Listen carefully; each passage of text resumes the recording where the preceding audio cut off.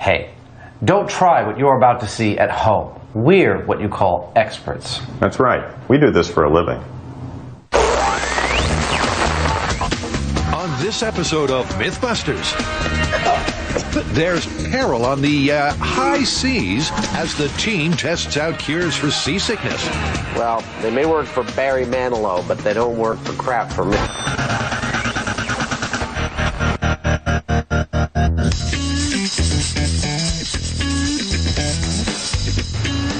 Whenever the Mythbusters have sailed for science, Adam's dirty little secret has been chucked up. He and the sea just don't agree, and it's time to find a solution. Well, Adam, as we've seen, you have a problem with seasickness. We definitely need to find something for you, but things that are pharmacological often have side effects like drowsiness and dizziness and things that you don't want to do in a table saw. Yeah, well, I mean, there are also a lot of non-pharmaceutical remedies out there. I mean, there's wrist straps, there's electrical stimulation, there's sprays. These days, there are non-pharmaceutical cures aplenty, and the Mythbusters are going to put them to the test. But the ocean is a fickle place. One day it's chucktastic, but the next could be mirror flat. Sadly for Adam, Jamie's got a plan that guarantees gratuitous gagging. I think what we need to do is something more like what NASA does. That is, build a chair that moves you around in a certain way that's designed to make you seasick. And then every day we'll come back in and try, a brand new remedy. You sound really excited about this experiment. I'm really looking forward to it. When it comes to making people puke, NASA are the experts. They've got the zero-gravity plane, famously called the Vomit Comet. But believe it or not, the real spew machine is the seasick chair. At just 7 revolutions per minute, it's surprisingly effective. And Carrie's copying this lethal NASA design that the team can then ride right here in the shop. But why exactly do people get seasick? Well, Adam, you're not alone in getting motion sickness. Fishermen get it, Navy personnel get it, and our researchers even turned up that 90% of NASA's astronauts get it. Well, it is always a relief not to be alone in a specific ailment, but what causes motion sickness? Why are so many people affected by it? You're on a boat or something, and your eyes are telling you that the walls and the furniture, the table, is all stationary. But your other senses, your inner ear, your fine muscle controls, all of those things are telling you something else. So it's this confusing input of signals. And the result is that I throw up? It's all down to the senses not singing from the same song sheet. And the poor old brain, being barraged with conflicting information, just can't compute. Only people who get seasick can help find a cure that works. So before the experiment can start, the whole team must go for a spin to see who feels the effects. Go. And likely spewer, Adam, is up first. I gotta tell you, it's already pretty disorienting. All right, Jamie's going to time it, and I'm going to tell you what to do with your head. Forward, back, left, right. The time it takes NASA to induce seasickness varies depending on the victim. I'm starting to sweat. Right, back. Let's stop it. So you're claiming this is it for you? I'm claiming I already feel pretty queasy. After 3.5 minutes, Adam staggers off, knowing he's just become test subject number 1. And will he be joined by Jamie? Given that this machine is designed to make you sick, I would say that it's entirely possible that I'll get sick. He will ride that chair, he will swallow his vomit, he will do whatever it takes to keep the myth up that he is completely unsusceptible. So we're never going to get any symptoms out of him no matter what. His self-control is gargantuan. Okay.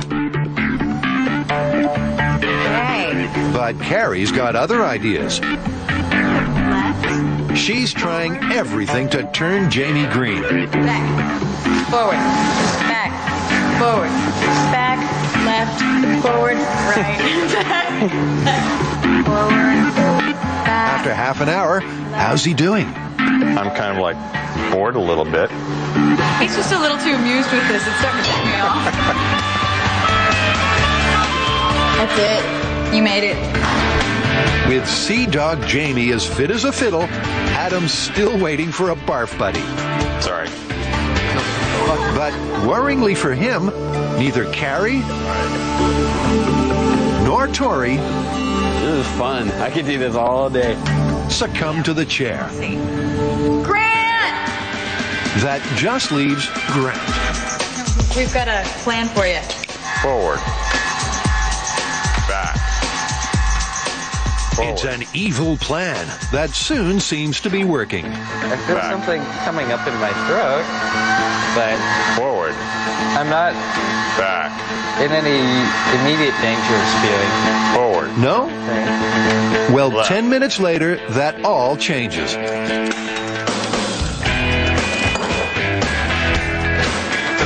Uh-oh. So Grant's going to be Adam's puke partner. But before the clinical trials can begin, the team is going to hit the road with another myth. Later, Adam spews for science. Stop. I hate this chair. Coming right up, the search for a seasickness solution.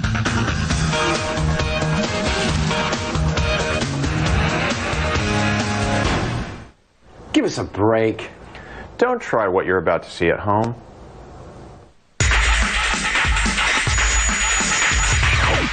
Adam and Grant are putting their lunches on the line as the Mythbusters seek a seasickness solution.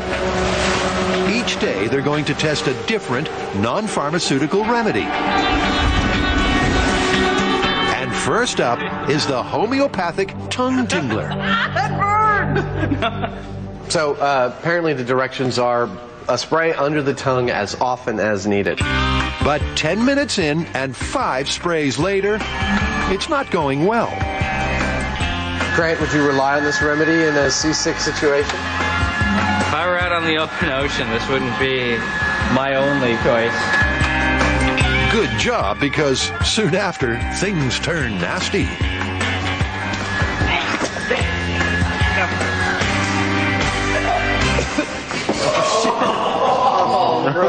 There's a bucket in front of you. Well, that remedy doesn't work. So the tongue spray clearly doesn't float Grant's boat. Next! But Adam's not having much joy either. Just 4 minutes, and he's had enough. All right, let's turn it up. Turn it up.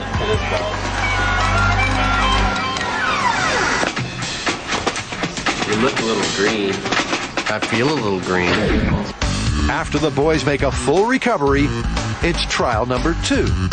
Next up in our quest for a non-pharmaceutical remedy for seasickness, we've got these little wrist straps, which I think I'm supposed to wear on my wrists. And supposedly Barry Manilow doesn't travel anywhere without them, and maybe I won't either after this test. They're especially effective when sailing to the Copacabana. I feel better already. All right, let's bring on the spew. This time, Adam spins first. You're starting to like it. There's nothing to like about this. And sure enough, 90 seconds later, These aren't working at all. Let's stop. It's like instantaneous today. I don't know why. Well, they may work for Barry Manilow, but they don't work for crap for me. and neither do they work for Grant. Okay, that's it.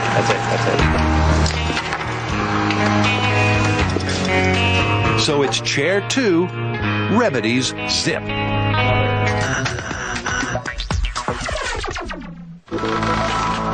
Adam gets seasickness so badly that he vowed to find a solution. So he and Grant have become chuck chums as they test out different cures.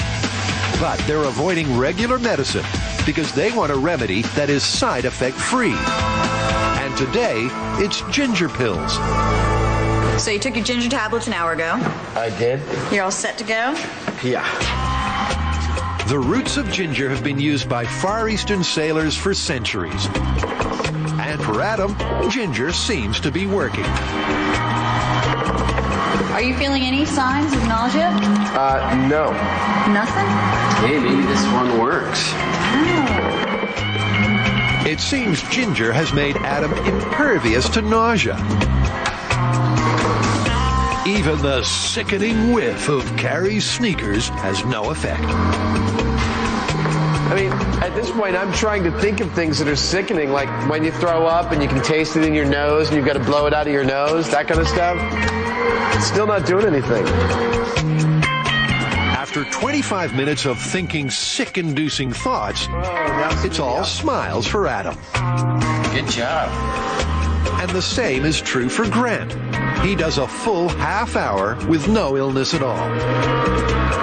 Ginger, at least for these guys, gets the thumbs up. Next day, it's the final non-pharmaceutical test, the electric stimulation wristband. God, that feels weird. I feel it all the way up through my two middle fingers. Small shocks on the P6 acupuncture point can relieve the effects of seasickness in some sufferers. It's a newfangled remedy. But for Adam, it's the same old story. Oh. No, we gotta stop. Stop. Get this thing off.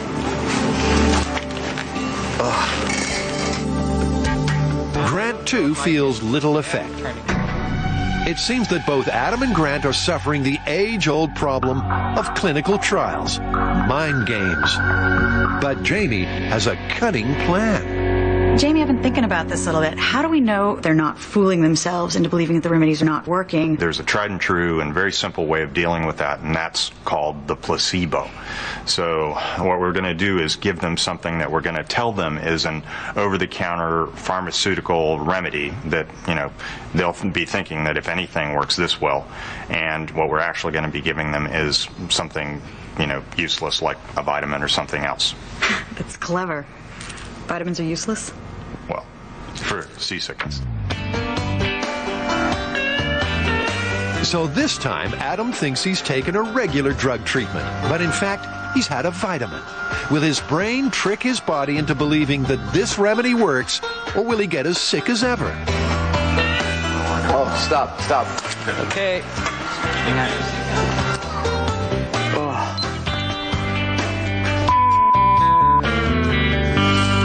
I hate this chair. Well, you're looking at 3 minutes and 35 seconds. No psychological effects with Adam. What you see is what you get. But Grant... Spin me, baby. 20 minutes in, and it's this point that Grant usually begs for mercy. But not today. This is among the most effective, if not the most effective, remedy that I've had so far. He's fallen for the placebo, which means his previous results can no longer be trusted. What's the result with you on this one, Grant? I think it works. You think it works? I'm feeling like it was trying to do something, but, you know, it was just staying down there. I apologize for this. It wasn't my idea, but what you just took was B12. It was a placebo. Oh! At the very moment that Jamie revealed that what we had received was a placebo, my very first thought was, crap. We have to do this again. But only once more. Today with the real medicinal drug.